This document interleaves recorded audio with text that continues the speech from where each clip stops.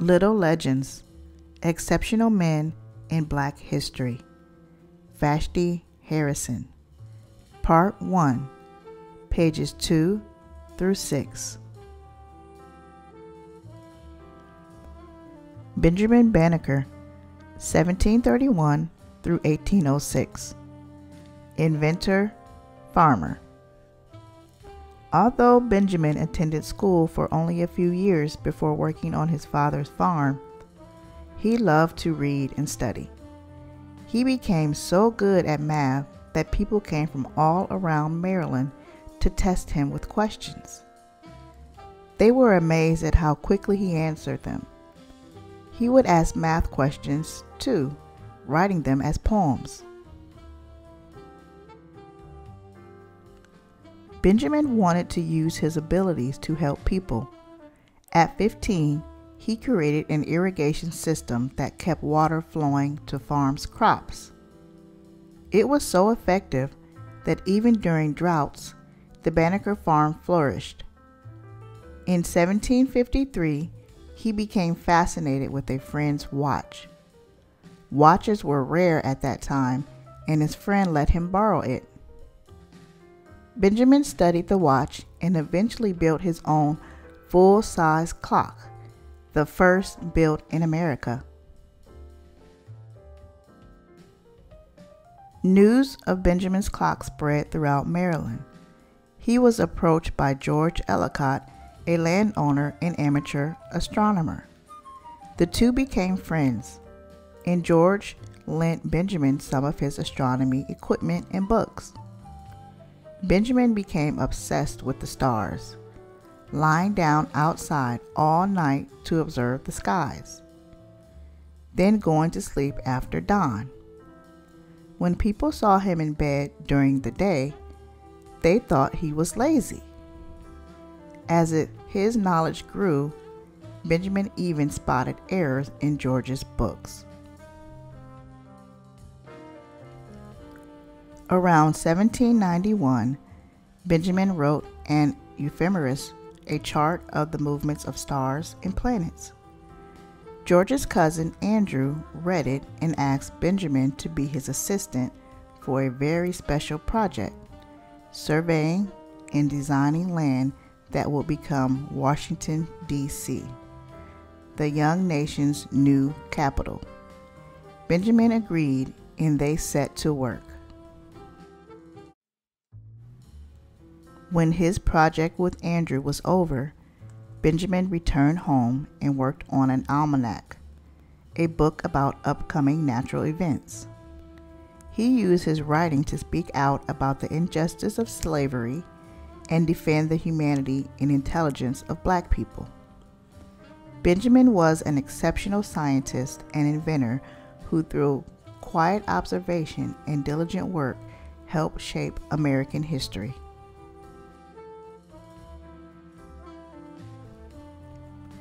James Armistead Lafayette, circa 1748 through 1830. Revolutionary War spy. Not much is known about James's life before the Revolutionary War.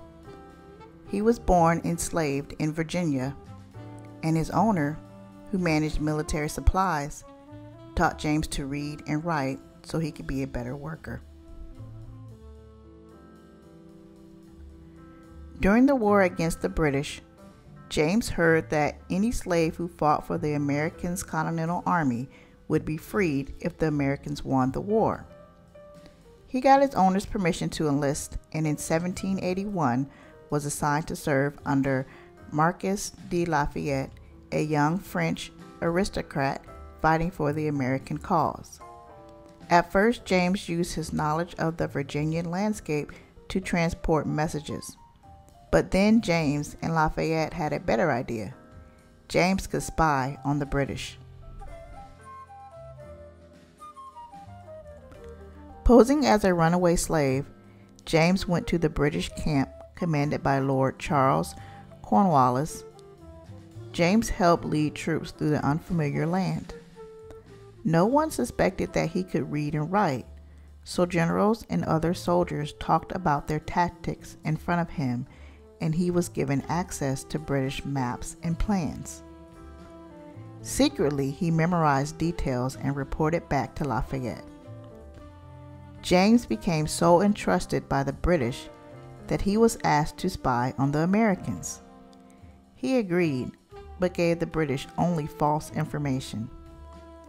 Equipped with James's accurate information about British troop size, strategies, and morale, the Continental Army defeated the British at Yorktown, effectively ending the war. Imagine Cornwallis's surprise when he entered Lafayette's headquarters to surrender and saw James there. After the war, enslaved people who served as soldiers were freed, but James had not technically been a soldier, and he was not freed. He petitioned for his release, but was ignored. It wasn't until Lafayette wrote a letter commending James's service that his petition was granted, and he was freed in 1787. James took the name Lafayette to honor his commander and friend. He lived the rest of his life as a farmer and family man, secretly one of America's greatest heroes. Frederick Douglass, 1818 through 1895, orator, abolitionist. Born enslaved on a plantation in Maryland, Frederick was separated from his mother as an infant. He understood that he was seen and treated as property. When he was 8 years old, he was sent to work for Hugh Oud, whose wife taught Frederick how to read. It was illegal for a black person to read and write, a tactic used to keep the enslaved from advancing. When Hugh found out, he put a stop to their lessons, but Frederick had learned enough to be able to teach himself. One of the first books he owned was a collection of historical speeches. So as he learned to read, he was also learning how to give speeches and form an argument, something he would become famous for. As a devout Christian, Frederick didn't understand how slave owners could co-opt the gospel to reinforce ideas of slavery. He tried to escape many times and even tried to forge travel papers. He was found out, labeled a troublemaker, and tortured for it. In 1838, he finally made his escape north. While free, he fought to abolish slavery. In 1841, he spoke at an anti-slavery convention. People were riveted by his eloquence. Northerners didn't understand the experience of the enslaved, so Frederick published his autobiography, Narrative of the Life of Frederick Douglass, an American Slave. It became a bestseller. Some didn't believe he wrote it or experienced it, so he wrote a second one, this time naming his slave owners. It was a risky move, and he had to go to the United Kingdom to avoid recapture.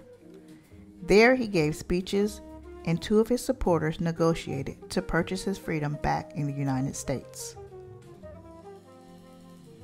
He published several anti-slavery newspapers, including the North Star. He took his words of abolition to President Lincoln, advocating for the rights of black Union soldiers in the Civil War. He also supported women's suffrage.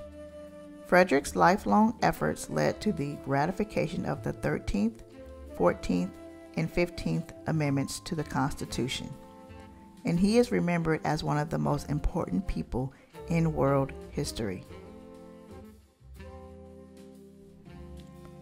Thank you for listening, friends. This was Little Legends, Exceptional Men in Black History by Vashti Harrison, Part 1. Stay tuned for Part 2.